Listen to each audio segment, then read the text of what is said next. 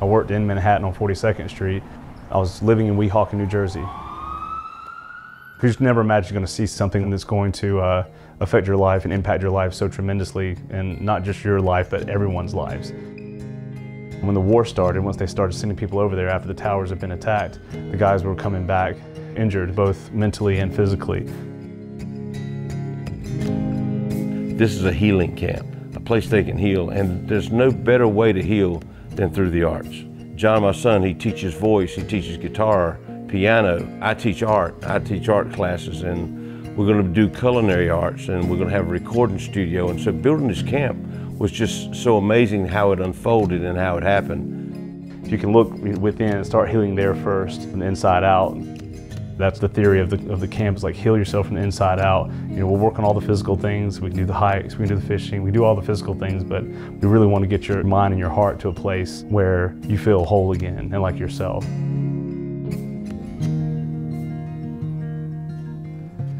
They have traveled across the oceans.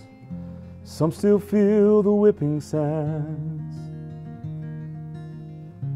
Left their families and all they hold dear to navigate through foreign lands.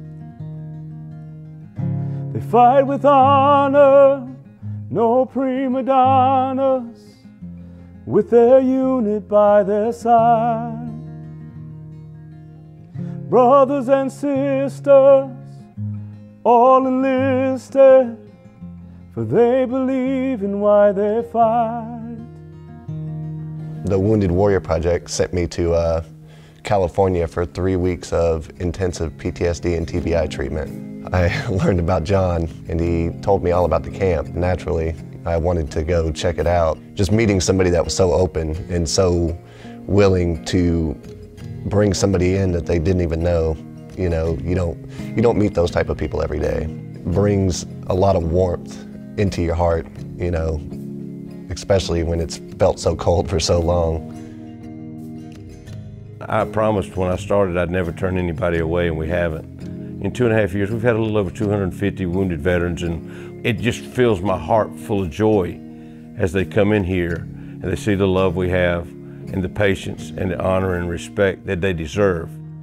They fight for those who gave some. They fight for those who gave all.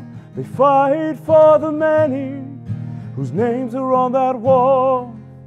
They come home torn and tattered. They should feel like it matters to me and it matters to you. Before I watch another hero fall, please take my hand.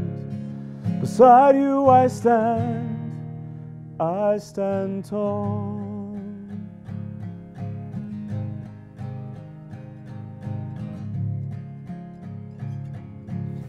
Cooking for me allows me to express myself, but it also gives me a playbook for designing my own therapy. You know, I don't always get a choice in what type of therapies I go through. I don't always get an option on what type of medication that I'm prescribed.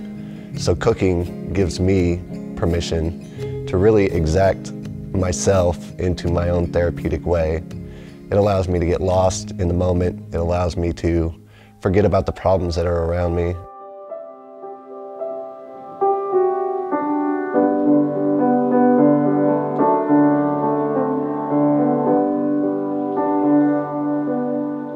There's not many warriors around since 9/11 that were severely wounded that don't know John. So that tells you what a difference he makes in his ability to interact with them and the bonds that's grown over the years, and it's just amazing. So I'm very proud of him. He's a very passionate person, and he puts everything he has into his music. You know, everybody can feel it in the room whenever he plays it. It was after New York, it was after several moves. I ended up at UNC Charlotte and finished my music degree, and I can't say enough about the program. I mean, it's been a huge blessing in my life that I got to graduate from UNC Charlotte. If it wasn't for UNC Charlotte, I wouldn't have the gifts that I have. We've got alumni that are coming from our school, from the College of Arts and Architecture, you know, especially in the arts program, that are making a difference in the world, that are trying to make it a better place. They're trying to bring music to people's lives. They're trying to bring art and healing into people's lives.